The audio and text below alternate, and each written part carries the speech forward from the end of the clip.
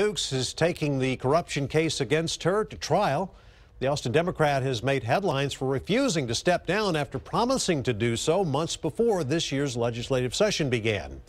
KXAN's Wes Rappaport takes us inside the courtroom. Unequivocally, I am not guilty of these charges. State Rep Dawnna Dukes insists she did not tamper with government records or abuse her official capacity related to travel vouchers from 2013 and 2014. She arrived in court more than 2.5 hours after her scheduled 9 a.m. appearance in Travis County. District Court Judge Brad Urrutia didn't let the delay go unnoticed.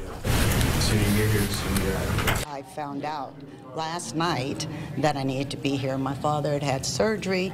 My sitter was supposed to arrive at 7 a.m. and did not show. Dukes pleaded not guilty to all charges, now down to 4 after she was initially hit with more than a dozen. We're set for a trial October 16th, and so that'll be our opportunity to, it's not our burden, but that will be our opportunity to show that she's not guilty of these charges. We're in a wonderful country with a wonderful judicial system. And with that judicial system, it states and practices that every person is innocent until proven guilty, not the other way around, not prosecuted in the press, but you look at the facts. Despite criticism that she missed the majority of votes on the House floor this past session, before she left the building, she left the door open for a re-election campaign. That is a very strong possibility. Wes Rappaport, KXAN News. The criminal case against Dukes dates back for more than a year now. In April of 2016, Texas Rangers said they were investigating claims she had her staff members paid with state dollars do work for a nonprofit group. Authorities also said she had them run personal errands and do chores for her.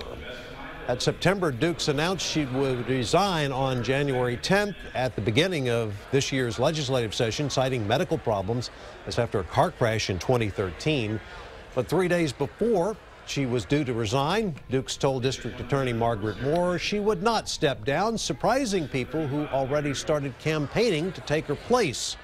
On January the 18th, a Travis County grand jury indicted her on 2 criminal charges, tampering with government records and abuse of official capacity.